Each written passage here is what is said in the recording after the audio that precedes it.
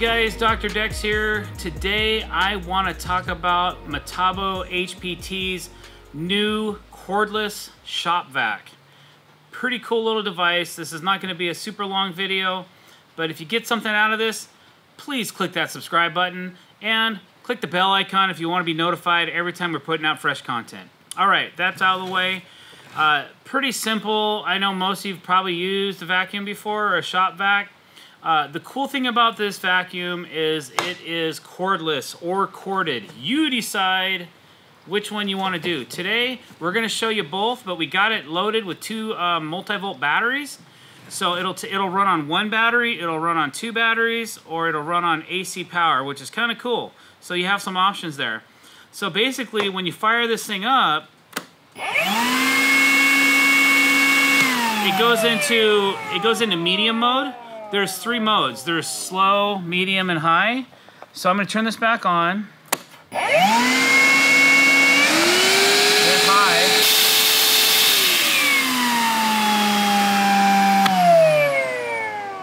That's whack. What?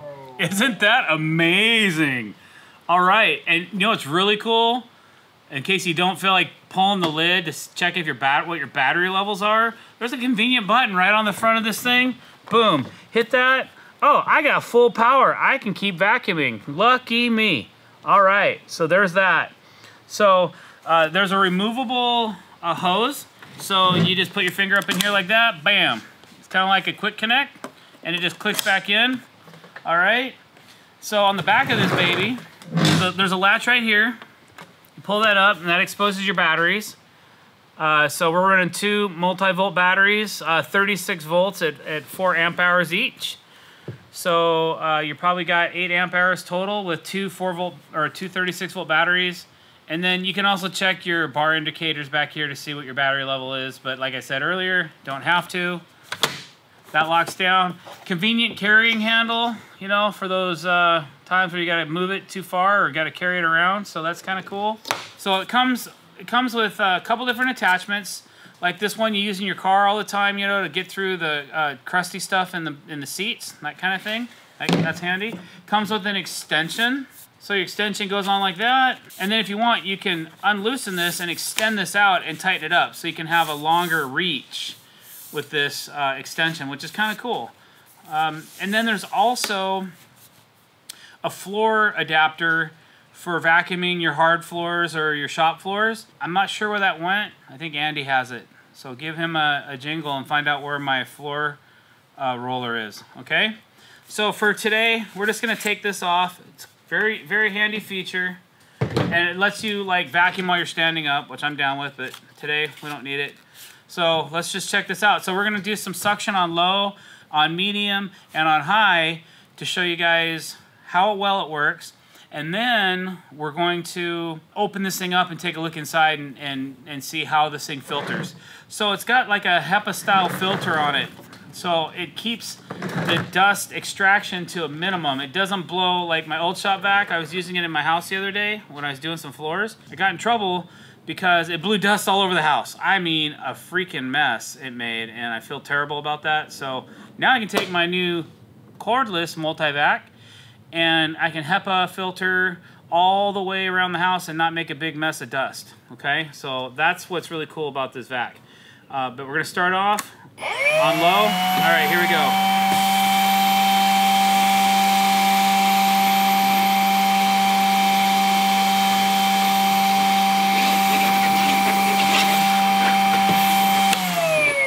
Yeah, that worked pretty good. Amazing. Okay, so now I'm gonna do on speed 2.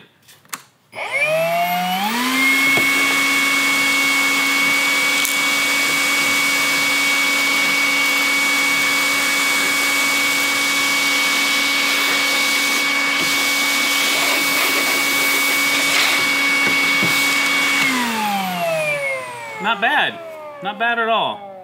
But now we're gonna put it in the mode I'm always gonna have it in, which is 3. And see how well that does.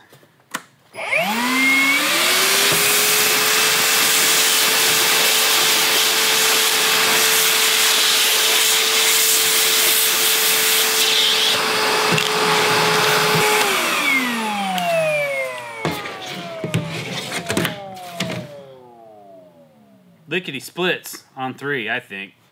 All right. So now you've got, you know, you're done for the day, whatever, or you want to clean out your vac. All you gotta do is lift these 2 levers, like so. Top of this comes off, all right? So it's like a traditional suction ball type filter area right here. But then they've got another pre-filter that goes inside of the chamber that this rests on, so it creates more suction but less dust. Okay, and then you pull that out, and that's where your sawdust is in there. This thing's easily cleanable. You can wash it or just blow it off or just dust it off if you want.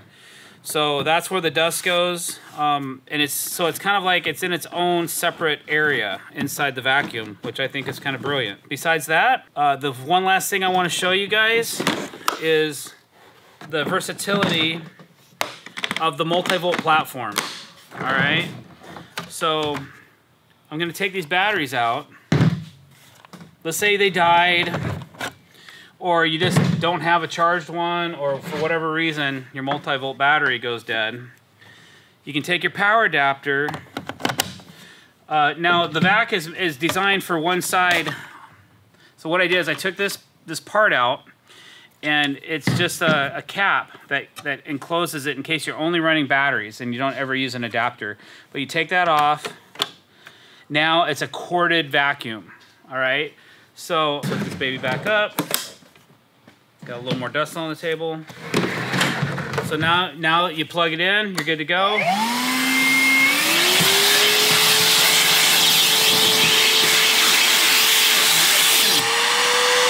Never loses suction. Pretty good.